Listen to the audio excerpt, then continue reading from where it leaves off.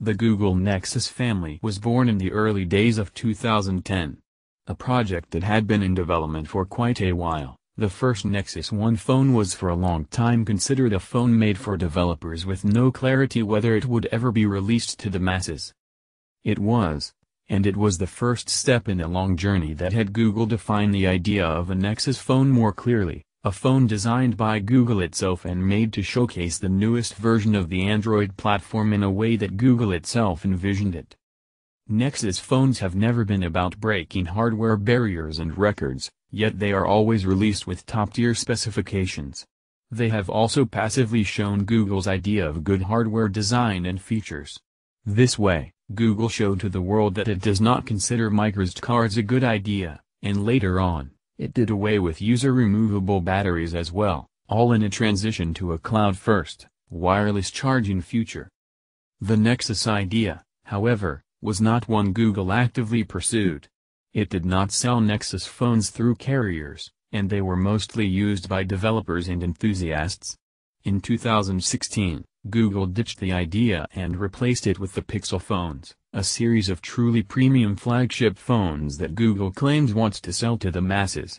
The new Pixel 2 and Pixel XL2 are already here, and here is what's new in them and how we got to where we are now with Google phones.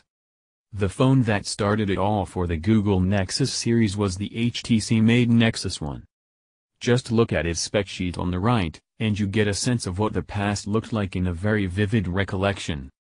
The Nexus One featured a fancy trackball that you could use instead of a mouse for a very precise selection. Overall, it was met with enthusiasm. The first Google phone had solid design, nice display and contemporary processor, plus it showcased a very clean version of Android.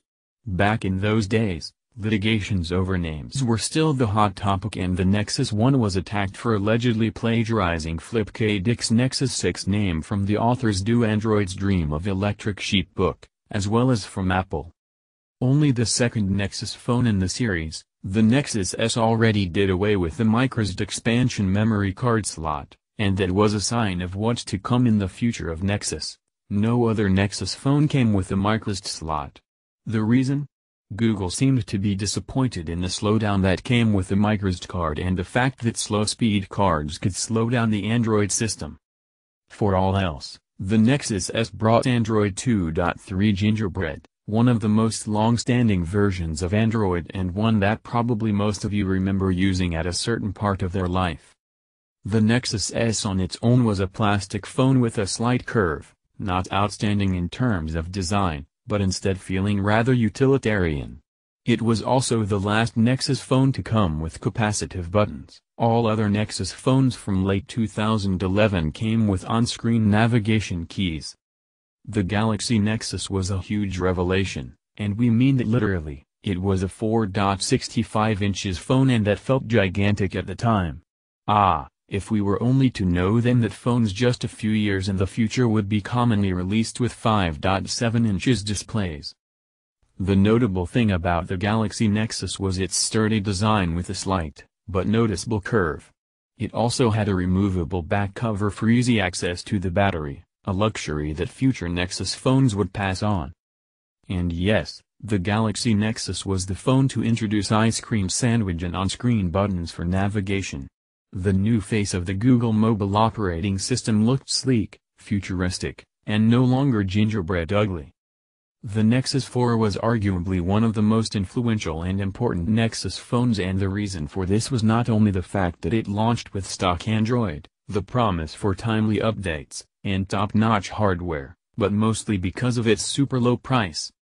With a starting price of $299 for a fully unlocked phone, half the price of iPhones and Galaxies at the time, it was a very alluring proposition not just for the developers, but for regular users as well. The first LG-made Nexus phone, the Nexus 4, also came with an outstanding design with a glass back and a distinct pattern that glimmered in different patterns when you tilt the phone, a mesmerizing effect. The Nexus 5 was the second LG-made phone, and this one was based off the very successful LG G2.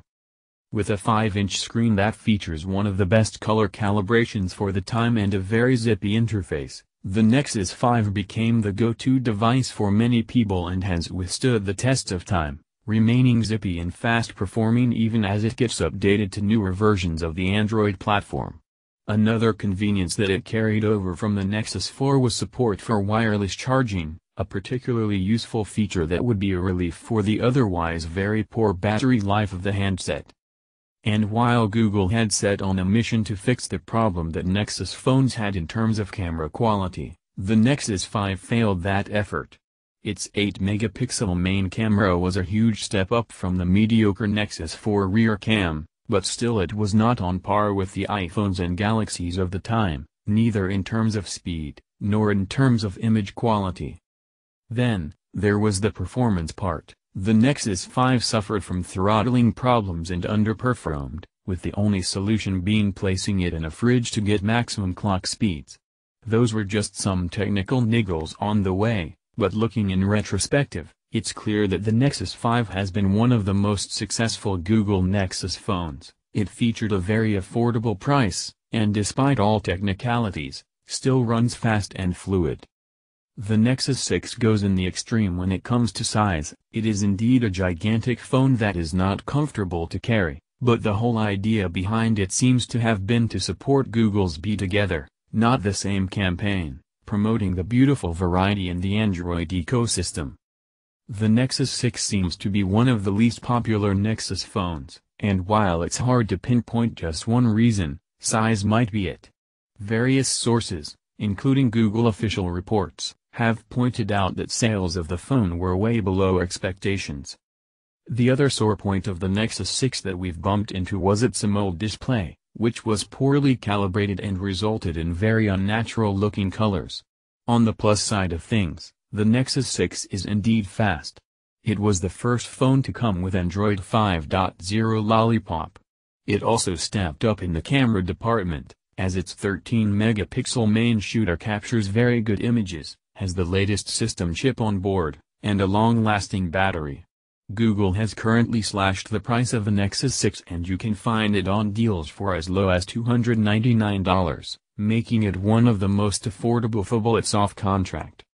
After a shaky year 2014, when rumors ran rampant that Google might altogether kill the Nexus series, in 2015, Google Nexus is back.